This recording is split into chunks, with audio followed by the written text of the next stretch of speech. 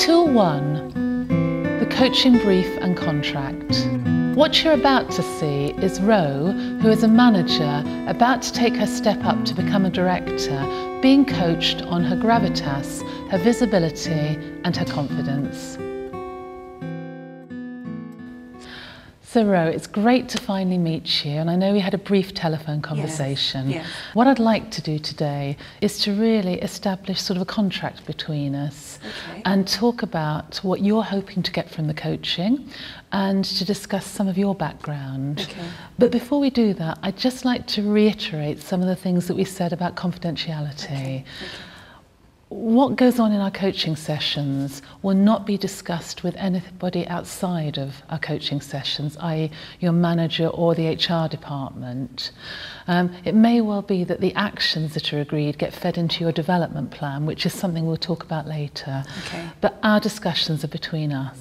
So really I've got control over how much information gets given to either my manager or HR, and I can decide what actions go into my development plan. Absolutely. Okay. What I'd like to do, first of all, is find out from you, how were you nominated for coaching?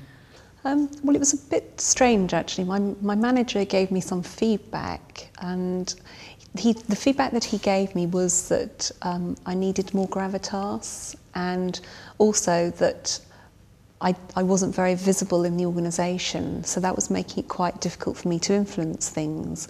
And really that's as much as he said, and then he said, so you know, I suggest that you have some coaching, and that we've got Gillian who's going to coach you. So there was some feedback, but I didn't really get behind what the feedback was, you know, where it came from, what it was about. Okay. So as I understand it from your manager, you're being considered for the next step up, which will be a jump from manager to director. And you say the feedback you've had is about your gravitas and your visibility. Okay. Can you think of any examples or reasons why this may have been something that they want you to work on?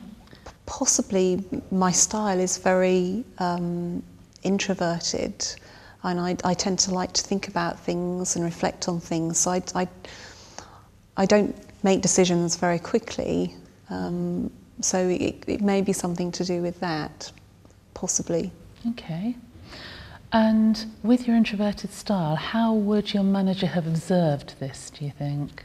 Well, I guess mainly meetings, and possibly in the office in general.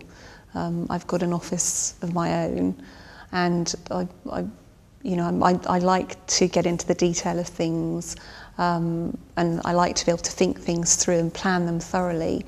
So I guess they've observed me on a day-to-day basis as well.